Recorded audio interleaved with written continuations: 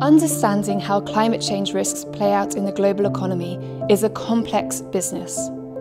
Our global economic model, E3ME, maps the scale and distribution of climate-related risks across sectors and countries under different global temperature pathways and policy scenarios.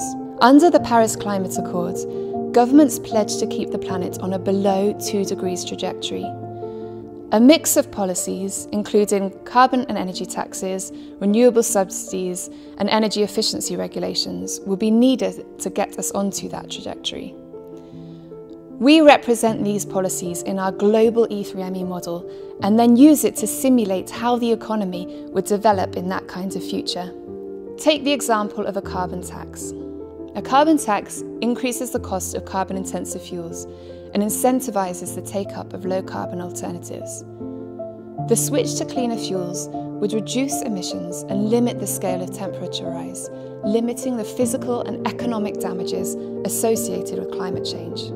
The tax would also affect the economy by increasing industry's cost of production, and some of these costs would be passed on to the consumer in higher prices. But the economy-wide effects need not be negative.